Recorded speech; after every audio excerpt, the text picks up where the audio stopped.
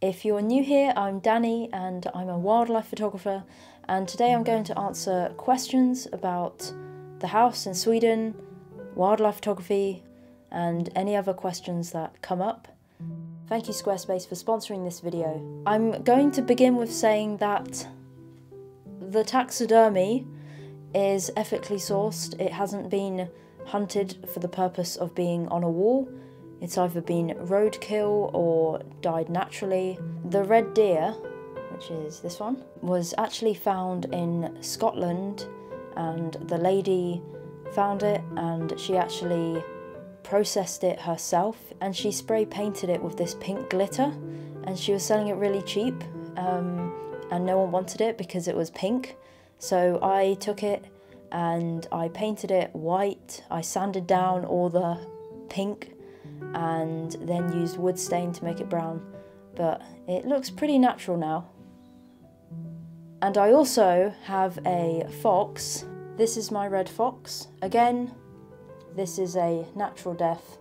And talking of foxes, I'm actually going to photograph foxes today, so I'm going to split the Q&A a little bit and answer questions whilst photographing foxes. But anyway, this is a red fox skull. I love items of natural history and specimens. I want my room to look like a museum. Anyway, I'm going to begin with answering questions about the house because that was definitely most requested. So first question, how did you buy a house in Sweden? So I actually lived in the village that I bought a house for 7 months in 2020. So I'd experienced all seasons except autumn. I knew how cold it was, I knew how dark it was. The wildlife photographer, Connie, who I volunteered for, his brother helped me find the house. So he got in contact with the previous owner because he knew he'd already tried to sell it, and the guy was just like, yeah, I'm happy to sell it, because he's got a couple of houses already in the village, and he wanted to sell it. And then the brother got me in contact with the owner, and his daughter spoke English, and she sent photos of the house via email and Facebook, and that's how we communicated. So it was all online. I'd never seen the house. We agreed to a price. We had a handwritten contract, which made me quite nervous, but everything was fine. Then they went to the land registry. The ownership of the house was changed, and then it was mine. One of the most popular questions, how much did the house cost? The house was under 30,000 euros. Do you plan to do any renovations? So the house is in pretty good condition. The heating works very well, the floor looks very nice, all the windows are quite good. However, the house is covered in wallpaper which is a bit outdated for me, and is bubbling in a few rooms. So in November we actually stripped all the wallpaper in the sitting room, and we were going to buy plain white wallpaper or off-white, and we never did it, so it's just like that. We also got a lot of furniture from the previous owner which I wanted to sand down and stain a darker colour, and we bought all the stuff to do that and never did it. I think we're going to do all of that in the spring and the summer. And there's also a very large garage or an outhouse which eventually I want to convert into a separate house for guests. And that leads me on to the other question, which is, will you take on guests in the future? And the answer is yes.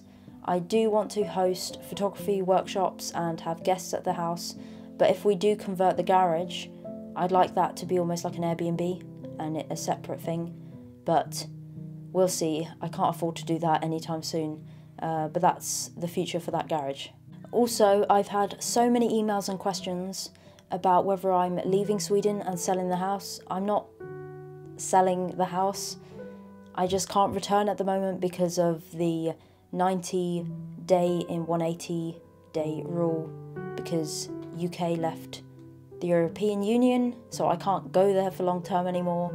I didn't know that when I bought the house, and also those rules hadn't been confirmed yet. Okay, last question about the house / Sweden. are you still thinking about buying a section of woodland in Sweden? So I am still interested in buying the squirrel forest.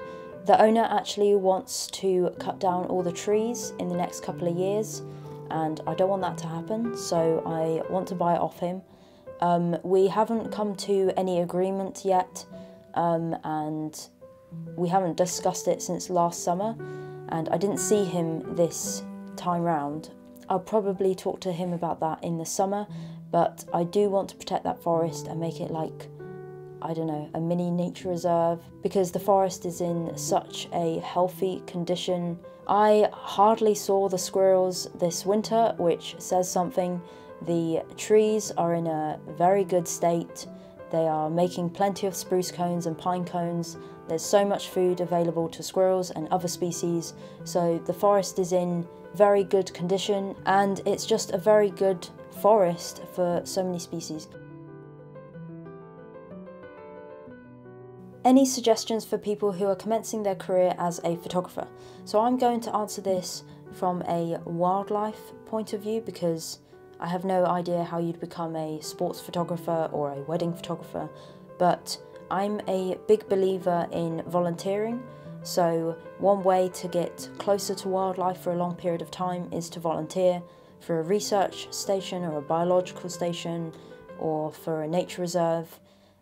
So for example, this year I'm actually going to be volunteering for a week on Skomer Island, and I'm going to be making a film about that. He's been collecting nesting material for about half an hour. I'm going to show you how, as a volunteer, I can give back to nature as well as access wildlife closer and for a longer period of time, because often when you go on a photography trip, you're paying a lot each day, but if you're going to live somewhere long term, you're more likely to get images that are unique because you just have more opportunities outside with wildlife.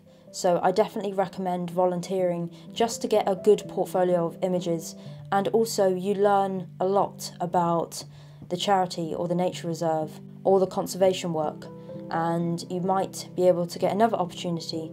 So for example, after volunteering as a junior field biologist in Peru, they actually offered me a 6-month job, almost the same role, but I would be taking volunteers into the rainforest, and obviously when you're in the rainforest every day, you're going to see cool wildlife. Obviously that helps with taking the photos, but then there's the whole other side, which is selling the photos or somehow making money to become a professional. So I've gone a very different route to maybe quite traditional wildlife photographers, in that I don't sell photos to magazines. I do a few articles here and there, but I mostly showcase my wildlife photography online through YouTube videos, and by having an engaged audience, I use my platforms to sell my photography products, which takes me onto my sponsor, which is Squarespace. On Squarespace, it's really easy to make a professional website with a shop. So I use Squarespace to sell my calendars and my pins, and Squarespace has completely changed how I sell my photography products, because the year before I did it all manually and I wasted so much time sending out invoices. Squarespace has enabled me to automate almost everything. Obviously I still pack all the calendars and sign them, but it's just become so much easier with Squarespace. Go to squarespace.com for a free trial, and when you're ready to launch, use daniconnorwild to get 10% off your first purchase. What's your educational background? So I actually studied zoology at university, and I focused my degree on tropical ecology. So I went to the Amazon rainforest, I went to the Costa Rican rainforest twice, and I followed spider monkeys for 3 months on my own. Had some pretty fun encounters with puma, fer-de-lance, which is a very beautiful yet very dangerous snake. When I went to the Peruvian Amazon, I actually got a botfly in my neck, which is basically a flesh-eating maggot, and it was situated just under my jaw, and I called him Jaws. And I actually brought him back to the UK in my neck because he was too small to take out, because you have to grow them to a certain length, because if you pull them out, you can just leave their eating their mouth inside you because they breathe out their bottom, and that's what's on the surface of your skin. I have it in my drawer. Do I show you my botfly? Yeah, I'll show you. Oh, he's quite small now. He's shrunk. But this is Jaws. I'm gonna zoom in. It's kind of gross. But he's dehydrated now, but he was a lot longer and fatter. You might find this gross. I'm going to show you. So if you're squeamish, look away. So there's Jaws. That's my botfly. That was in my neck. It was actually quite a cool experience to have something living inside you, eating you.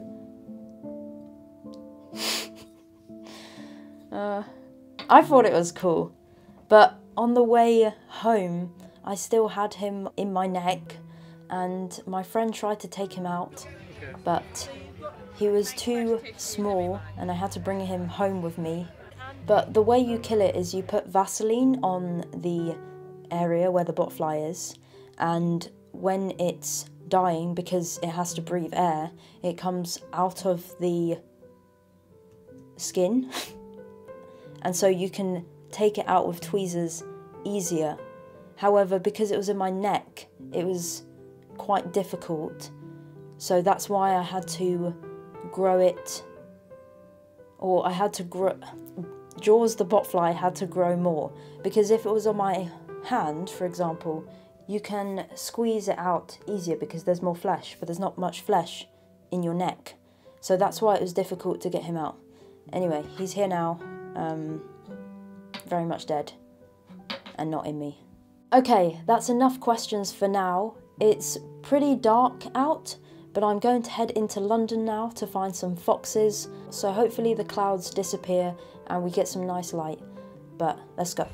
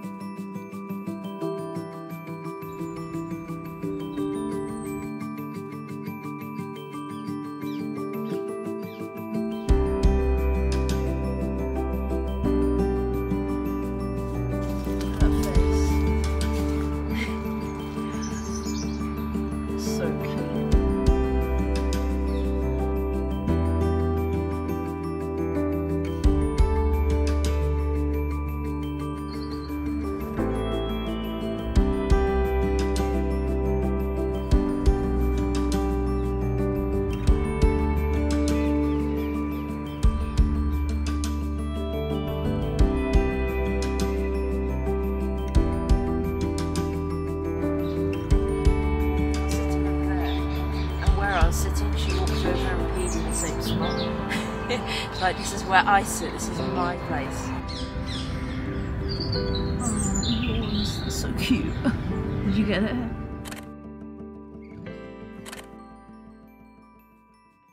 I'm going to answer a couple more questions as a voiceover. What is your motive? I love to share how much I enjoy being in nature, and I hope that others are inspired to go outside and connect with the natural world after watching my videos. In the future, I'd like to make more films that share a story about people and wildlife. Did your decision to take on photography full-time make it any less enjoyable for you? I definitely still enjoy wildlife photography. To me, it's all about getting outside, going on that adventure, trying to find wildlife, and the reward is always the photo. However, since going full-time, I definitely feel more pressure to get photos, especially if I'm taking you on a journey. to get a photo. It seems a bit anticlimactic if I don't get the shot, but I definitely still enjoy wildlife photography like I did before I was full-time.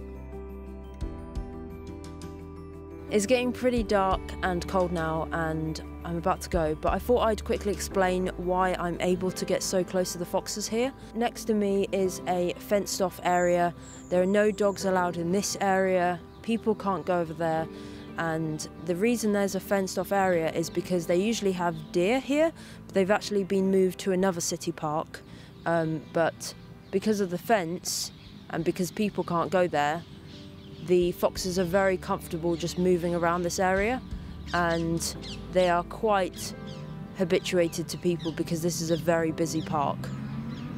So you can probably hear the sounds of London in the background and parakeets, but that's why I'm able to photograph these foxes so close. I'm going to end the video here. I've answered a lot of questions. It's quite dark now, but Jensen's gonna get some dinner. You hungry? Yeah, you're very hungry. But I'll see you in the next video. I'm not sure what the next video will be because I'm going on like 3 or 4 trips and I don't know what I will edit first. Stop looking at your brother. Sean, do you want to be on video? Okay, Sean's here now to say goodbye. You're meant to say bye. Your arm is floppy. Put it up. That's it. Bye.